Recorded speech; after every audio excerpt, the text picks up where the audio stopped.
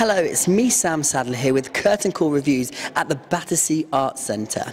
Come with me to speak to the cast of a brand new musical, Your Light in April. So this show started a few years after Death Note, and again my son, who introduced me to Death Note, introduced me to this piece, and he said, "Dad, watch it on Netflix, and when you finish crying, call me."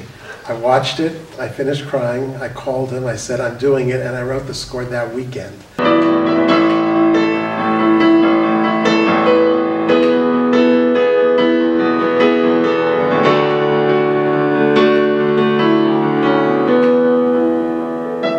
It was so inspiring, and it hit me here, and it was easy to kind of write. Watching piano keys go up and go down, your music flew above the train into town. A little symphony was like every note was meant for me. That one amazing song, I knew it by heart. It sent the chills down my spine, 'cause that's when you'd start turning to someone new, sharing the truth inside of you. After Bonnie and Clyde, Frank said our next two shows should be Death Note and Your Light in April, and we didn't decide which one to do first, and it turned out we did Death Note first, and I said to him Death Note sort of appealed to my sort of Spielbergian, excited fantasy side, and this really appealed to my heart. I think it will make you laugh, but then it's going to really, really make you cry. I hope you remember one day we took on impossible.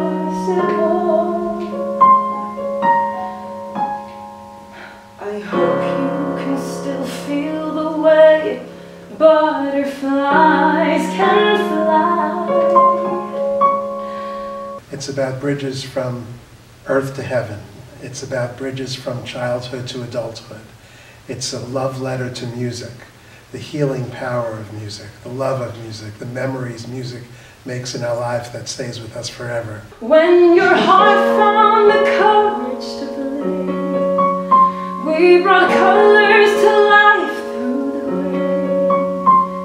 Oh, I hope you remember the rush of flying high. I really think it's a three-generation show. You can bring your kids and you can bring your parents, and I think there's magic in that. And musically, it's as unique as a score as I've ever done, because it really mixes famous classical music with my music. You know, these are kids who are performing and competing in classical music, which is represented by Beethoven and Mozart and Debussy and Rachmaninoff, etc. But they're kids, so they think in terms of contemporary pop music, which made the score really unique. Where's my superhero, Mr. Supernatural way? I'd wait here for you forever. Let's go meet the moon together. Where's my superhero? Lift me, carry me away. Flying through my open window. You're gonna get your powers back. Go say.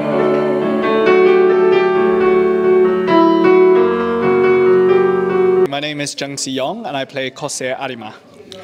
Can you tell us a bit about your character? Kosei is a piano prodigy. He grew up with an incredible talent for the piano. He was pushed by his mum a lot, and his mum was quite harsh, which kind of gave him a lot of trauma and grief. His mum died, and after her death, he lost the ability to hear music, which made him distance himself from the piano. And then he meets Kaori, who inspires him and gets him out of his shell and back to playing the piano, and changes his life. I am joined here with Rumi Sutton. Can you tell me about your character? I can indeed. My character is called Kaori Miyazono, which is a violinist who plays with a lot of heart and soul in a musical world where that is not always encouraged, where musicians play by the dot. They play everything as written, and that is how they're judged. And she comes in all guns blazing with her soul on her strings and her bow, and really inspires Kosei Arima, who's played by the wonderful Jongsi. And he's gone through such a traumatic experience with music growing up that roots back to his childhood, and Kaori really uplifts him and helps put him back on a path.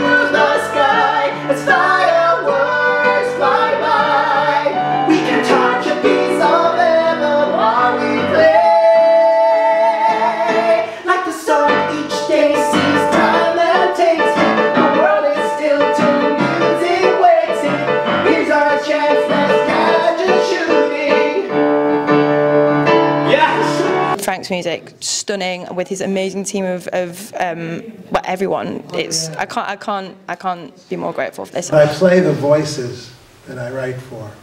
I have been very fortunate and lucky in my career to write for some of the great voices in the world. So to me, that's the instrument. My job is to frame them. It's just like a movie I see.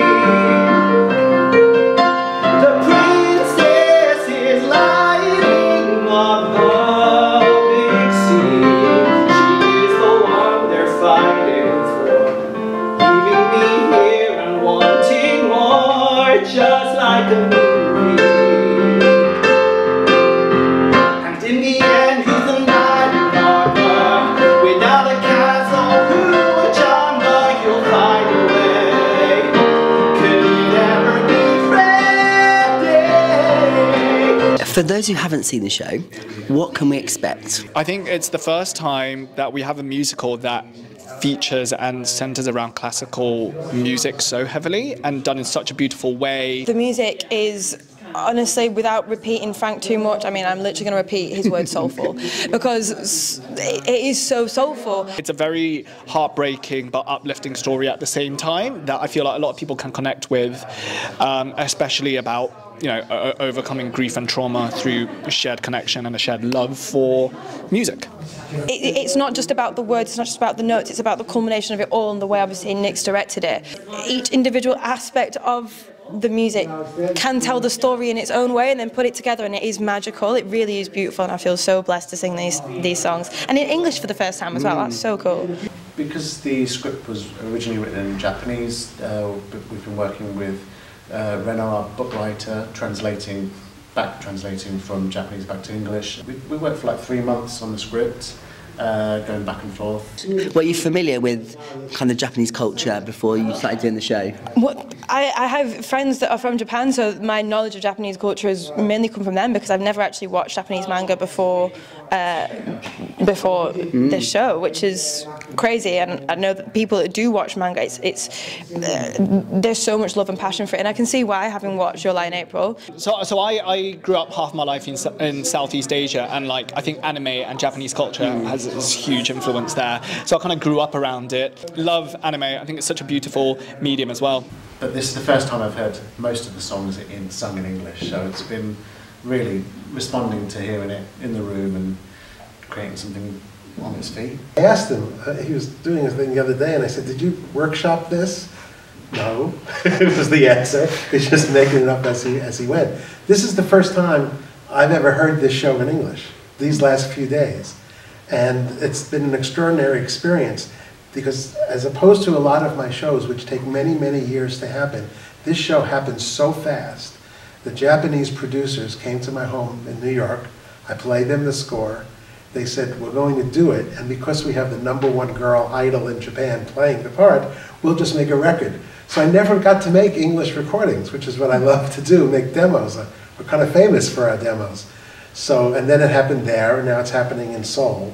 So this rehearsal period was the first time I heard in English yesterday, and Rumi sang a song called Perfect yesterday that I remember writing during Cyrano rehearsals in Tokyo years ago. And it's been so long, so you kind of forget the power of it because I've never heard it in English. And she sang it yesterday and I got teary-eyed because I was like, oh, I didn't know how beautiful it was, because, you know, and it was a great moment. It was a great moment, which you live for those moments. That's cool. That's what music can do. Always until the morning.